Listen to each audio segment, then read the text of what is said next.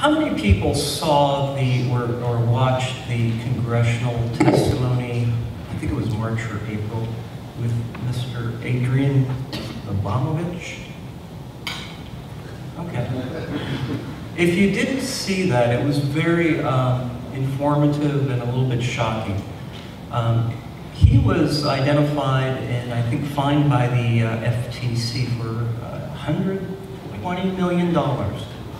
And I think he generated over 100 million robocalls in just a few months, selling timeshares. And he admitted, well, I should say he admitted that he was alleged to generate robocalls using the name of various respectable timeshare operators. And then when someone expressed interest, he transferred the caller to a timeshare reseller in Mexico who's not associated or affiliated with those respectable timeshare providers. And he said, well, people want to buy things. I'm just calling them. During his testimony, he emphatically stated that carriers such as AT&T and Verizon were the good guys. He said don't blame them for all these robocalls. He said the problem is with some of the smaller carriers that turn a blind eye to receiving millions of short duration calls.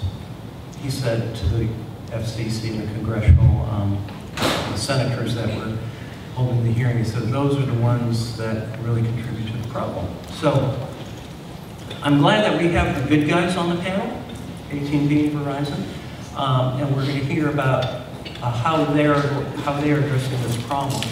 The topic of know your customer is a very broad topic. It means, I think, different things to different people. This phrase came into my vernacular within the last 6 to 8 months, so it means different things to different people. And the way we're going to structure this panel is we're going to give each panelist 8 to 12 minutes to kind of provide their perspective of the problem and the solution, what works, what doesn't, what's effective, what's needed. Because it's a fairly complex issue and a little soundbite doesn't necessarily convey what they're doing.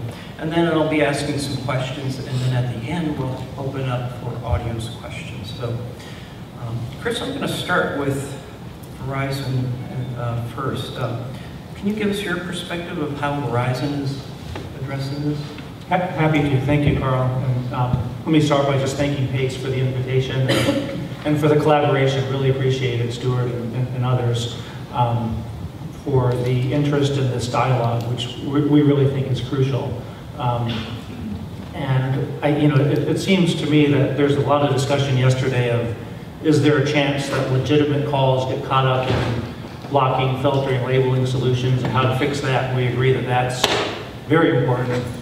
I would submit that probably even more important to those in this audience, along with my company, is saving the voice channel from becoming something that's not attractive anymore to consumers, right? I mean, to the extent that consumers get to the point where they cut the line and don't even have telephones and don't even pick up telephone calls because they don't trust voice calls anymore.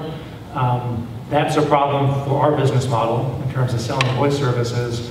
I think it's a problem for your business model also in terms of being able to make sure that your customers pick up the phone and don't just routinely ignore incoming calls. So restoring trust in telephone calls, I think, just really is imperative.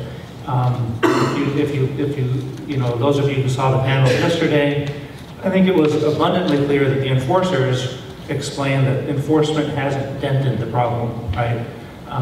So we're not going to fix robocalls by just having stronger enforcement.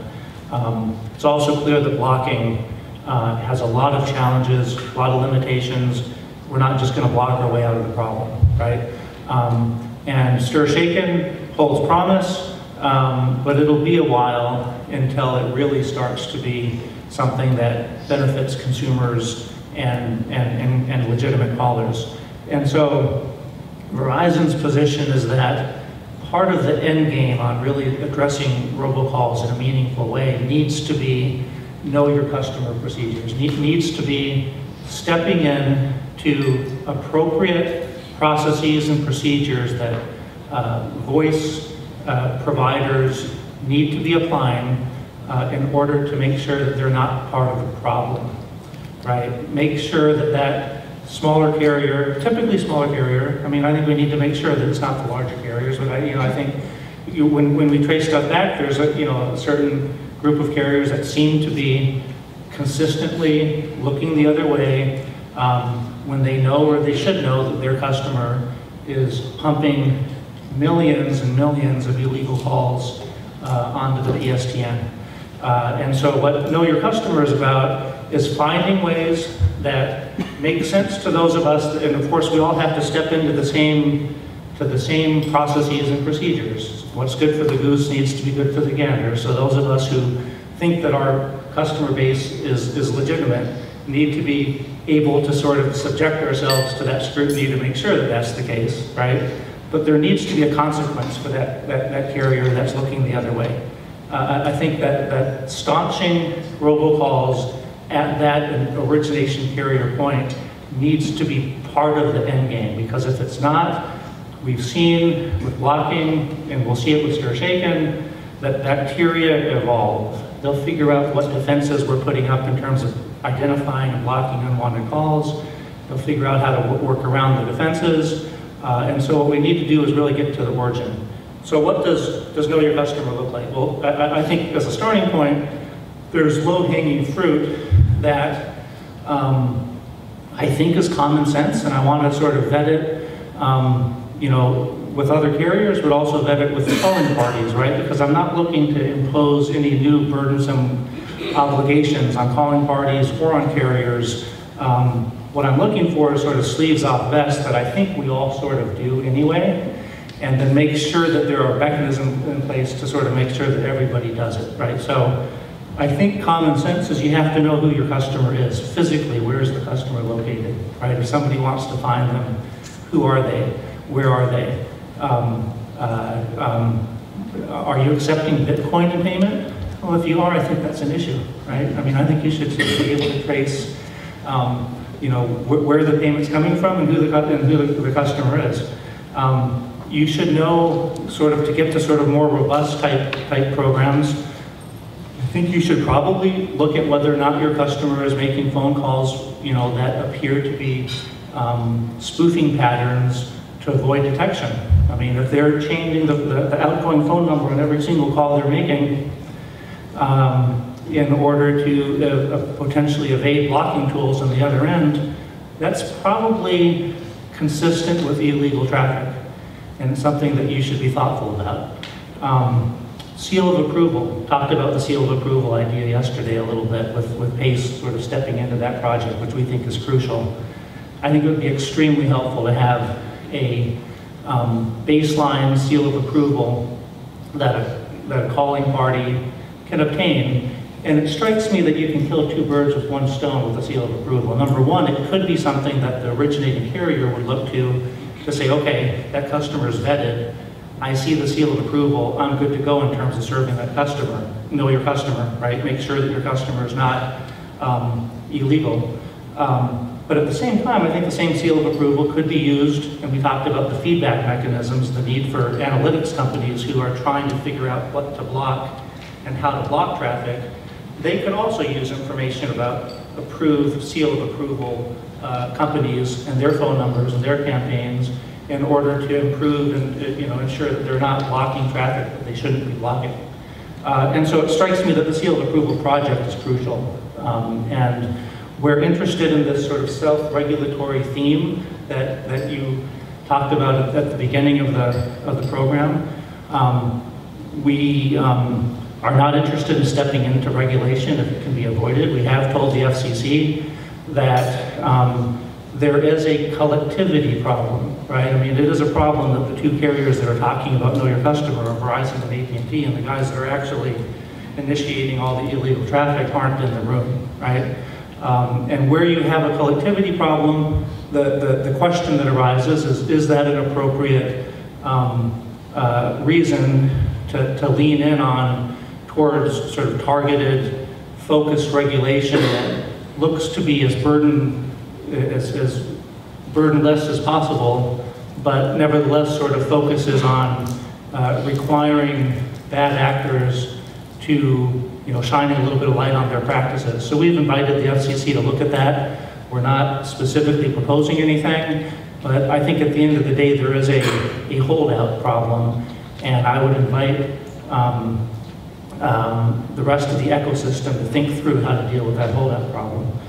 The last thing I might note is that there is a role for running metrics on traffic that originating carriers are handling in order to make sure that they're not part of the problem. So I get every morning a couple of reports in my email box along with a bunch of other Verizon people that simply does some very simple, basic, kind of baseline metrics reporting that any VoIP carrier can calculate very easily, sort of something that we call a robo-score, which is basically a combination of a couple of metrics that are known to be associated with illegal robocall traffic, but are not necessarily indicative of illegal robocall traffic. So for example, we've noticed, and there's a lot of learning on this over the years, that illegal robocall traffic tends to have certain characteristics, right?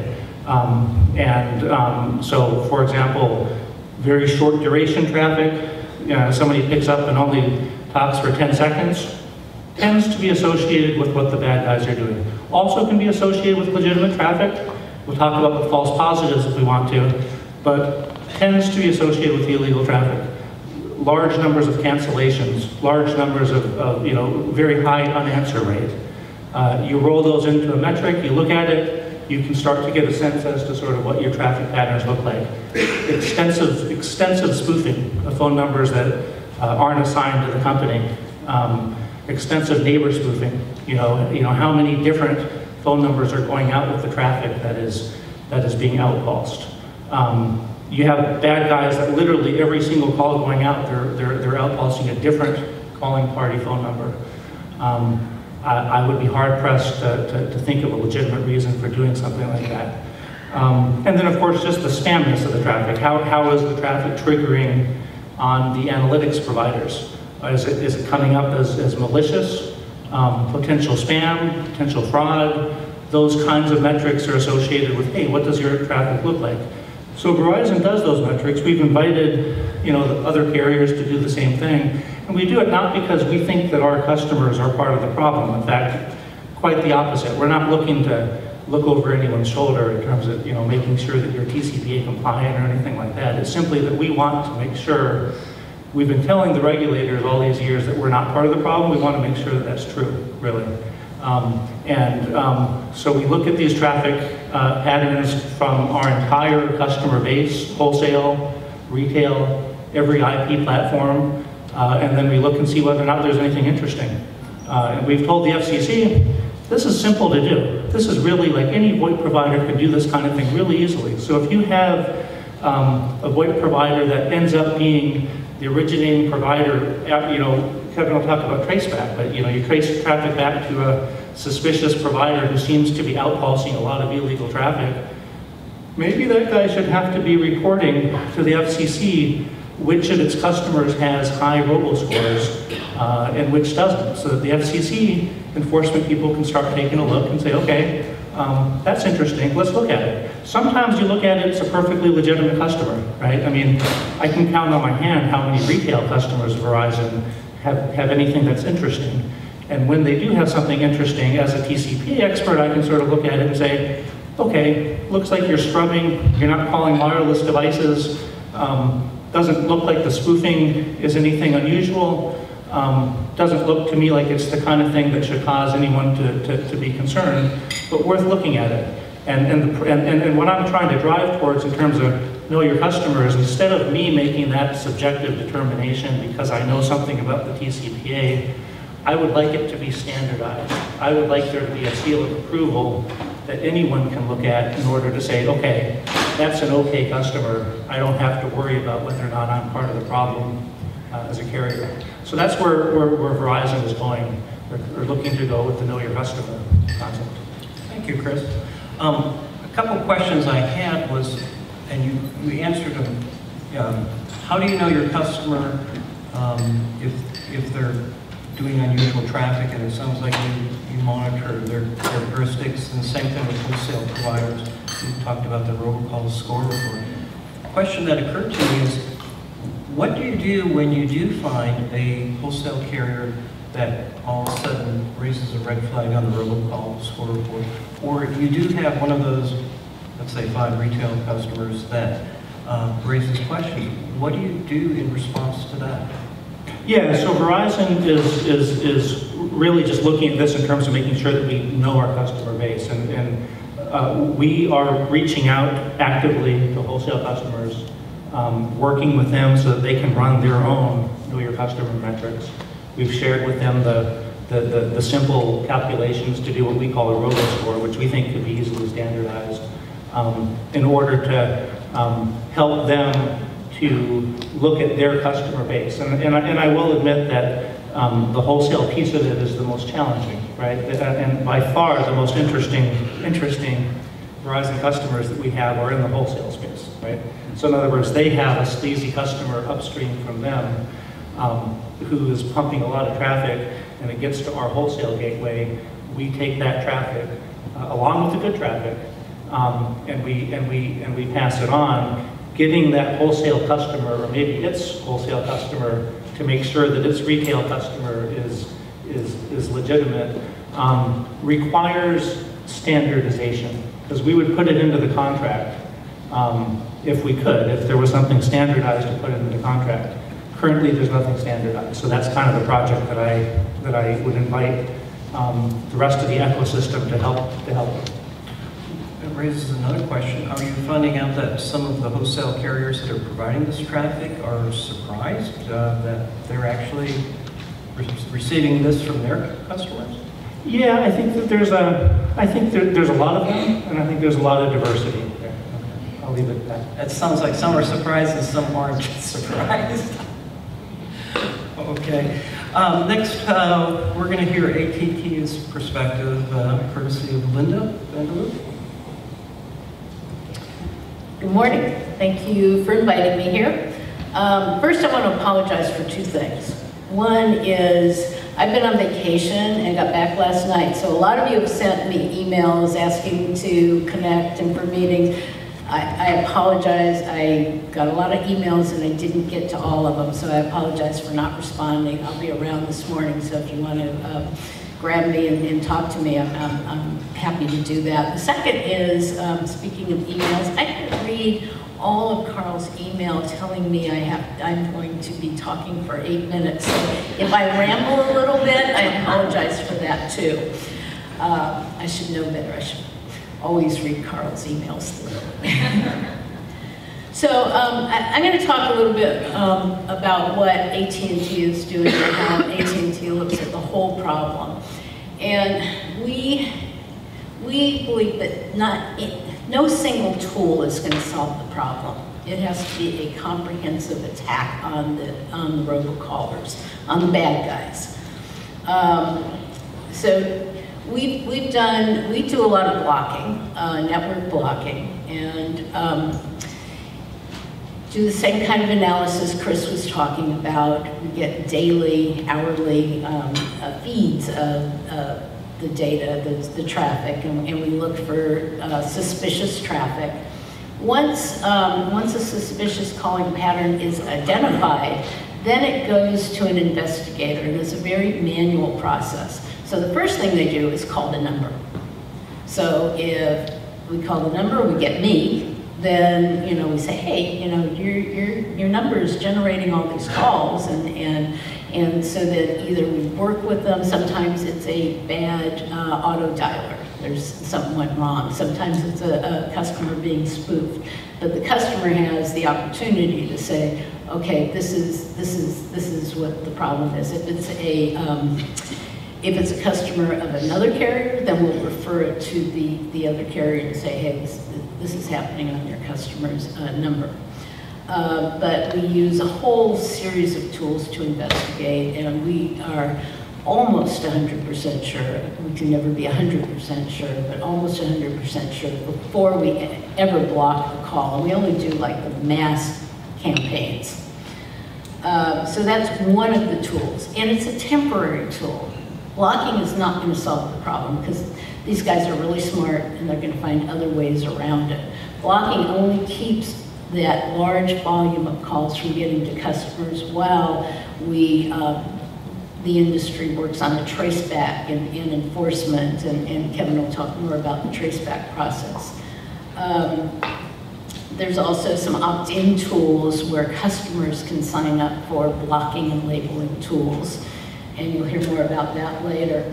And then Chris had mentioned Shake and Stir, the caller ID authentication, and just a little bit about the status, what's happening there. The FCC had asked the North American Numbering Council to form a working group to come up with a proposal for setting up the governance authority, how this caller ID authentication, how the certificates are going to be managed when it's implemented. And we came up with a proposal to have the whole governance authority in place in a year, which involved the industry identifying who the governance authority entity would be, and then they will issue an RFP to get the policy administrator and to get the certificate administrator process in place. And we are hopefully on track to have that in place by May of next year. Making good progress. We've got a little bit of a late start, but I think we're going to make up time. Meanwhile, many of the service providers are going to start implementing. Some of us will be doing field testing fourth quarter of this year, and several service providers have committed to start implementing on an annual basis before everything's in place next year. So we aren't waiting, till May of next year, and then we're going to figure out how to do it. We're going to start doing it. So hopefully we'll start seeing some results pretty quickly. And I'm also cautiously optimistic that as more and more service providers do implement, then others will come along and we can do this without a regulatory mandate. And then the Know Your Customer, that's another very, very important component. I think, Verizon's a little bit further along. We have always done analysis on our retail customers when we have large volume customers. When they sign up for service, we do an analysis and kind of do a vetting, check them out, and make sure they're legitimate customers. We also monitor our network to make sure that our customers aren't the ones that are committing the fraud. And like Karl mentioned, Abramovich said, yeah, AT&T, Verizon, they're not going to have me as a customer. And that's very true. So that's kind of an overview of how we look at it. Okay. I have a specific question about text calls or texting. I personally have an AT&T wireless phone, and I can't remember the last time I got a spam text. I think it was probably a year, 2 years ago, and it was an isolated incident. So why is it that I don't get spam text calls from wireless carriers, and same thing with the other wireless carriers? They seem to have that problem resolved very well. Why can't they apply the same thing for texting, or what can we learn from that? So one of the biggest challenges that we have with the voice calls that we don't know what the content of the call is. For a text, there's ways to put in place filters to filter out those calls that are, spam. And so, but unless we listen in on the phone calls, which we don't, there's no way of actually doing that. There is a vetting process for, they call them short codes. So anybody who is sending out mass texts goes through, to get the short code, you have to go through a real vetting process. And that's, that's something that, we're looking at as an industry. I think, that's the type of thing that Chris had mentioned that, PACE is talking about, the possible, the seal of approval for the customer. And so that will help. So, but we could learn from that process and by adopting that for voice calls for high volume originators. I think so. What I am trying to set something up to get the criteria for the short codes and to see if that is something that would be useful for us to implement as well. Do you see any regulatory proposals on the horizon that would help or hurt or that are needed that aren't being proposed? Well, anybody who knows me knows that, I kind of chant no mandates. No mandates. I think that the relationship we've had with the regulators has been very positive through this process. Since the industry all came together and started working together, we've had a very cooperative relationship with the regulators. I think mandating any of these, it's premature to talk about mandates. I understand the collectivity problem that Chris is talking about. I think that, let's see how the industry plays out. My biggest fear is once there's a mandate, like we were talking about, these guys are really smart. So we get mandated to do a specific thing. And they go around and find another way of getting into our network, and we're still stuck doing the thing that we're mandated to do. So, the regulatory, the FCC is really looking at actually going the other way and giving us more flexibility. Kevin Rupy will give us a unique perspective because he has insight over the carriers as a whole and knows things that AT&T and Verizon necessarily don't have access to. So tell us all the secrets, Kevin. Yeah, oh man, I'm the man with the secrets.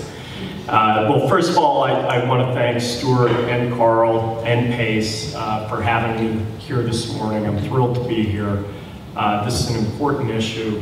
And I'll tell you, just from a narrative perspective, about 5 years ago, I got a knock on my office door saying, the FTC's on the phone and they want to talk about this robocall issue. I'm like, well, what's that? And over the last 5 years, this issue has completely subsumed my personal and professional life.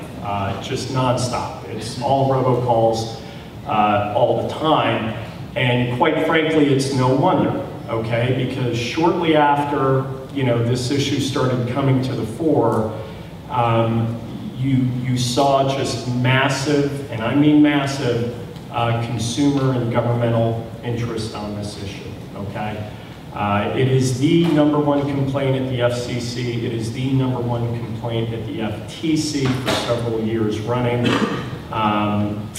Consumer groups, it is a major issue for consumer groups.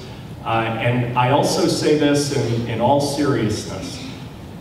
In the nation's capital, in today's political environment, both Chris and Linda said, we take, USTelecom takes, and our industry takes, and I think most folks that are engaged on this issue take a holistic approach to this, right? There's no single silver bullet that's going to solve this problem. So, we have been consistently talking about things like consumer tools, which you've seen an explosion in consumer blocking and labeling tools over the last couple of years.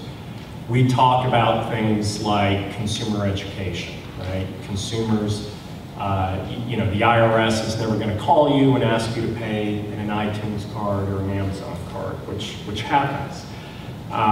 We talk about technological deployment and standards like shaken and stirred. That's a piece of it. And we talk about enforcement. FCC, FTC have civil enforcement, we certainly, we have stated that we're supportive of criminal enforcement. We think the issue warrants it. But another big piece that we have focused on that does relate to know your customer involves traceback. And before I jump into traceback, I just want to emphasize some of the points that Karl raised in his opening remarks regarding Adrian Abramovich. And I really would encourage every person in this room, you know, even on the weekend, like pull up YouTube, pull up this guy's testimony, because it is fascinating and it's important. It gives you the mindset into how these illegal operators operate. And as Karl noted, it was a $120 million fine that was issued against Mr. Abramovich. He was basically found, he was found formally, of generating over 1 billion, with a B, 1 billion robocalls in the span of several months. And what's really fascinating about that testimony that everybody has touched on here, and I'll say for the record, I was in the room when he testified, and when he came in, we all thought, okay, this guy's gonna step up to the table, he's gonna plead the fifth like any, you know, reasonably legally advised person would do. Because think about it, the Senate Commerce Committee is gonna be sympathetic to an illegal robocaller. They're gonna give him, you know, please tell us how you feel. Like, not gonna happen. But there he went, and for a good 45 minutes, he gave you a peek behind, you know, a peek under the hood, how they operate, how they think, what they do. And it was noted before that one piece of the testimony was really fascinating, because Mr. Abramovich talked about how the software is out there to generate these calls, but he needs somebody to put these calls onto the network. And he specifically says, I can't go to a company like AT&T or Verizon to put these calls on the network, but there are 5 or 6 out there that will take these high volume, short duration, low contact calls. They will take as much as I can give them. And he talked about, he used the specific word fueling. He said these folks are fueling the robocall epidemic. Because here's the key thing that the FCC found that I think is relevant to everybody in this room in the final citation that was issued to Mr. Abramovich. They identified 3 victims. They said consumers are victims, obviously. They say carriers are victims because they're getting all this traffic and their subscribers are getting hammered with this traffic. The 3rd victim was the brand holders, you know, folks in this room who are calling on behalf of legitimate companies. So we want to find who these 5 or 6 or however many providers are out there. So about 3 years ago, USTelecom started something called the Industry Traceback Group. It currently consists of about 25 facilities-based providers, okay? So just a lot of my members like AT&T, Verizon, cable companies, Comcast, Charter, Cox, wireless companies like Sprint and T-Mobile, wholesale providers like Inteliquent and Bandwidth and West. Google is a member. We have Bell Canada from up north. But it's 25 providers. And the reason traceback is important, remember when you were a kid and you played that game telephone, where you passed the message to the person sitting next to you and it went down the line? A phone call works much in the same way. It can transit multiple carriers as that call goes from origination to completion. But each carrier in that hop can only see to whom they sent the traffic and from where they got it. So what we do in traceback, we have an exception under the statute for CPNI, Customer Proprietary Network Information, that allows us to share basically call records amongst ourselves, if it's being done to protect the consumer or the networks. So what we do, if you imagine that, line of 8 people playing telephone, the first, let's say 5 are trusted carriers in the ITB group. We trace a illegal or suspicious call back as far as we can through the trusted members. And then once we get outside that loop, we start reaching back to folks that are outside of our group. And we ask them specifically, where did you get this call from? Who sent it to you? Here's the details, give it to us. And our goal is to get to the origination of those calls. That's what we want to get to. Who originated these calls? In some instances, we've been successful. In others, we hit these providers that basically want to hide and don't want to provide us with information. So we source that to the FCC. We'll provide a referral to the FCC and FTC. They have subpoena power, and they can work their way back. We've made, I'd say, close to 30 referrals to both agencies. But it's a laborious process, it's a challenging process, and this notion of know your customer, one of the things we talk about is that there should be, providers should be participating in traceback. It's a good policy, it's a good goal, and there's no reason not to do it. So, we're big believers in it, and we think that traceback can be a very powerful tool that gets to finding these 5 or 6 providers that Mr. Abramovich talked about. Thank you, Kevin.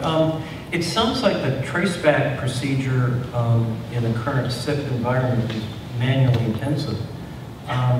Is it better designed in a shaken and stir environment, and how would that help things? So shaken can definitely help, because right now it is a manual process. It's a very manual process, and we literally coordinate by email and phone calls and things like that. What shaken does in a pure shaken environment, ideally, whoever originates that call will assign a token, if you will, to that number. And that token,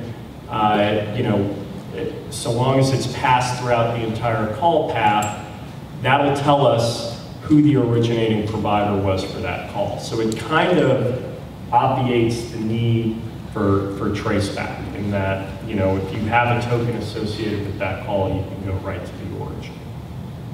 I suspect in the future, once that information is available and discoverable, if the violation is a statute that provides for a private right of action, that plaintiffs' lawyers will love this and jump on this, because it will help them essentially enforce the legislation.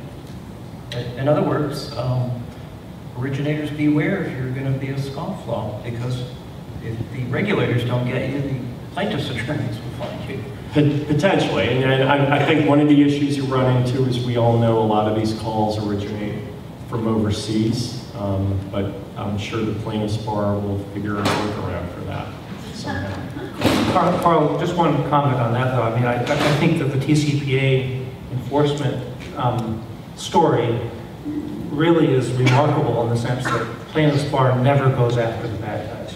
Really, right. I mean, you heard Lois yesterday. She pointed to DISH and as a lawbreaker, and that's fine. But the DISH story played out the way it should, which is professional enforcement agency identifies a case and brings the case, and then I believe after that the plaintiffs' bar jumped on. But you never have one of these like plaintiffs going after the actual true bad guys sort of straight up. And so it seems to me that there are few enough of them, like the people that I know who are in the trenches that do this regularly. We don't think it's hundreds of really bad guys pumping millions. It's probably more dozens. And so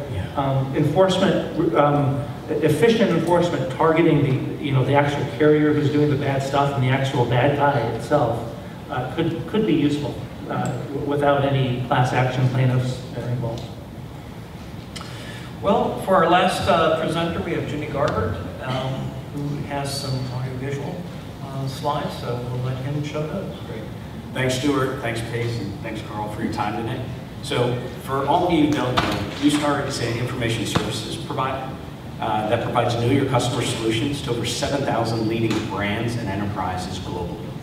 But we also provide and are the largest caller ID solutions provider in the telecom marketplace today, servicing over tens of billions of number-to-name linkages every month. And we are also the co-writer of the STIR standard with Comcast.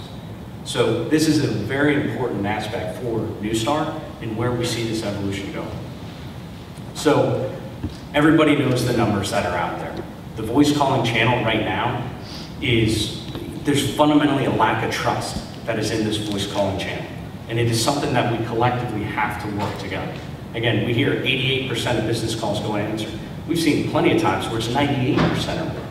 Because when the consumer receives a phone call and they don't know who's on the other end of that, nobody's gonna answer that. I mean, I look across this room and I know everybody here will raise their hands. And sometime over the past week, they've received a call that they didn't know that phone number. And I bet you, all of you did not answer that phone call. That is an absolute problem, and that's why, as Kevin said, this is bipartisan. This is something that we all need to collectively work together. So, what does that mean? At the end of the day, look, this is tough. There's a lot of pain that's being inflicted across all organizations. But I can tell USTelecom, AT&T, Verizon, we're all in this to solve it together. There are bad actors that we need to ultimately get out of this middle ground that is creating these problems. But in the solutions that have been provided out there, it's created some friction. Different tagging type issues that have been out there, some types of call blocking. And what can we collectively do together? That's the most important thing, is that as an industry, across the telcos, as across the legitimate businesses that need to communicate clearly with their customer, that we work together to solve this challenge and eradicate these illegal actors that are out there pushing all these phone calls in the market. So the challenge, though, as we know, is that there are a lot of these walled gardens out there. Again, there are great analytics companies, the mobile operators are out there, but there's a lot of different channels that you need to get through. For large mobile operators, also the landline market, which is still over 100+ million devices. All of that creates this challenge, this disparate, fragmented network that we need to collectively work together to solve. So what are we excited about? So Neustar today is working across the industry with the leading analytics companies, the operators that are out there, as well as the mobile app companies, and being able to showcase how we can take information, register it across the industry, and make certain that when these calls are made, they are not tagged incorrectly. But part of this, and the big driver behind it, is we need to understand the metrics. What is the challenge that's really shown? What are the facts? And then how do we take that and apply best practices to make certain that the legitimate phone calls actually get presented and do not get tagged incorrectly? It is the first step of where we need to go and ultimately to authenticate these phone calls. So the evolution of these pilots then goes into stir shaking. So as the telcos continue to roll out their infrastructure, now we can create these trust domains and bring it out into the enterprises. We're going to be making these legitimate phone calls.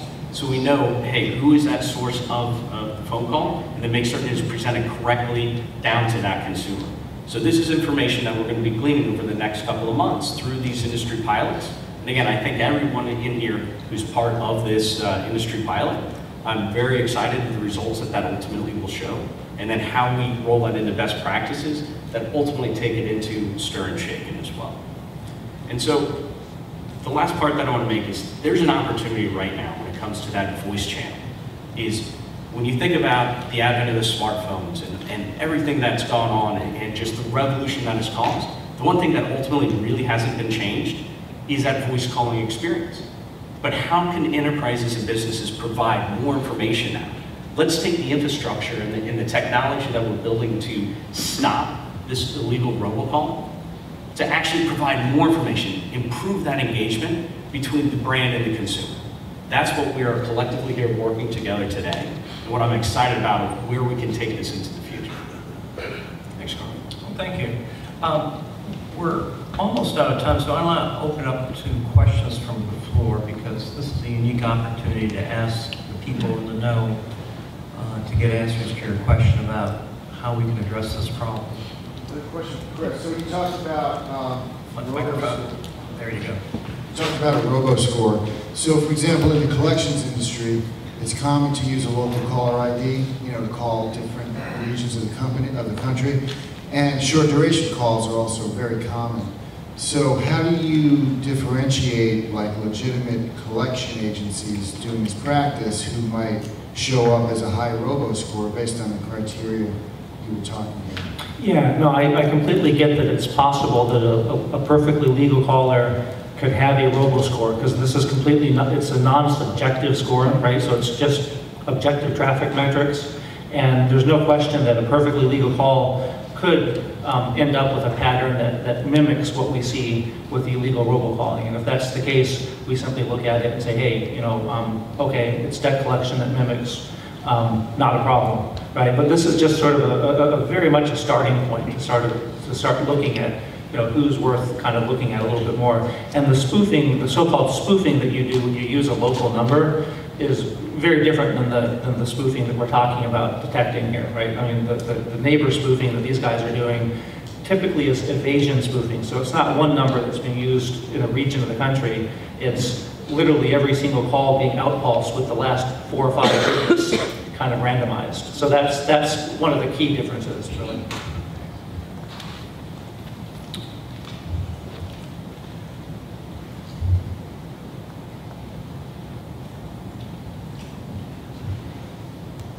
You guys talked about short codes and the registration process for that. I do a lot of those, and I've also heard, and I'd love to know if everybody's looking at this, that on the long code side of things, Verizon, I think specifically, at least from what some of my carriers have been telling me, that the wholesalers, the Twilios, et cetera, are considering charging a fee for guaranteed throughput, and you'll have to go through that same registration process. Similar to a short code. There's a lot of enterprises don't want to use short codes if the messages are meant to be conversational and they're meant to have local presence. So I'm just curious if all the carriers are looking at enabling long codes to have deliverability like a short code would for a transactional fee. Yeah, so I have to admit that from a Verizon point of view, I'm not really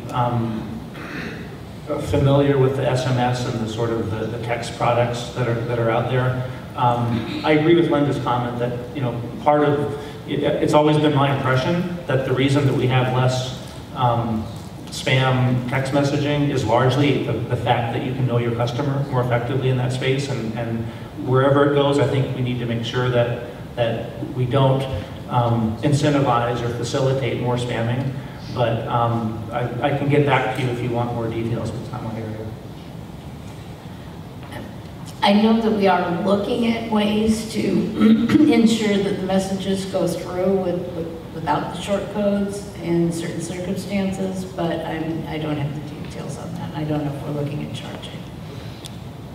Time for one more question. Yep, one more question. Karl, may I ask a question of the audience if there aren't any other questions? So you asked about potential regulatory ideas here, and as you've heard, we're more interested in leaning in on regulation where it can be appropriately tailored. And I've always thought that Congress should punch up the Truth in Caller ID Act, which currently says it's illegal to spoof only if you're committing fraud or trying to cause harm, right? And if somebody's committing fraud or trying to cause harm, then who cares if they're spoofing? You can just nail them for fraud or whatever the DDoS attack is or something.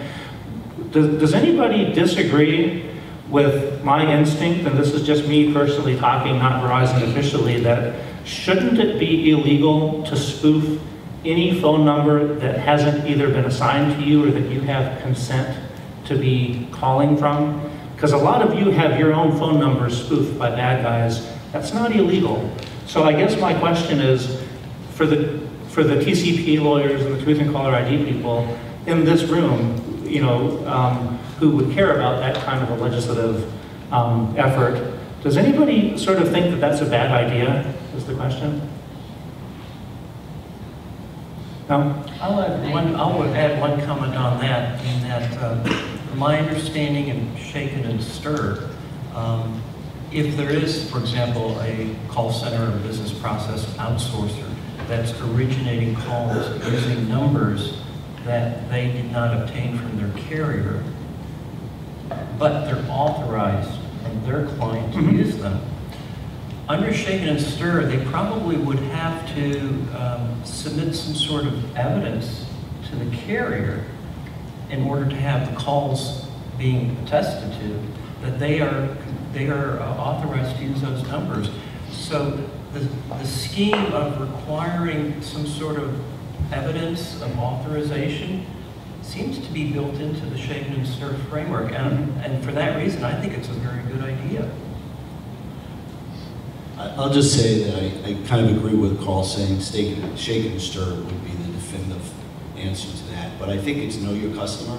And I think that these carriers that we're talking about, before you put a customer on the network, I think there should be a standard, a background check, some standard that any of these VoIP carriers or anybody should be able to go through. It could be by using a third party, but I think it should be defined. And that way, traceback would be a whole lot easier. Because we're completely against, I can tell you, and no one in this room supports neighborhood spoofing and robocalls, which is the broadcast of pre-recorded messages, and it's decimating our industry, so we're on the same page. But in terms of what you asked specifically, I think that because a lot of us service bureaus represent multiple different companies, we had authorization to use these numbers on their behalf. It would be, if we couldn't do that, that would be extremely problematic. And I don't know how you would regulate that. I think know your customer, defining a set of standards that the VoIP carriers that you're talking about must go through, so the traceback is a lot easier. And then, I think some of that activity should become illegal, and be able to be prosecuted that way.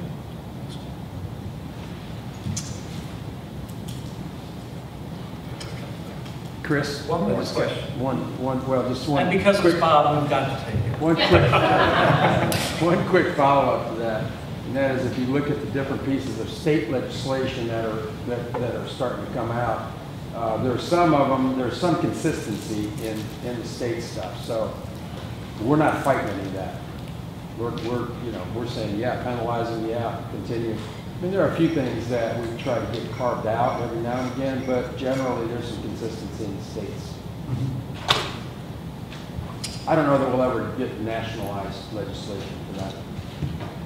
Yeah, I don't know. I mean, I think this is one area where actually some national, across the board standard would make sense, because where the states perceive a gap, they tend to go in, and then you have kind of a disparate system where you have to think about New York differently than next door, and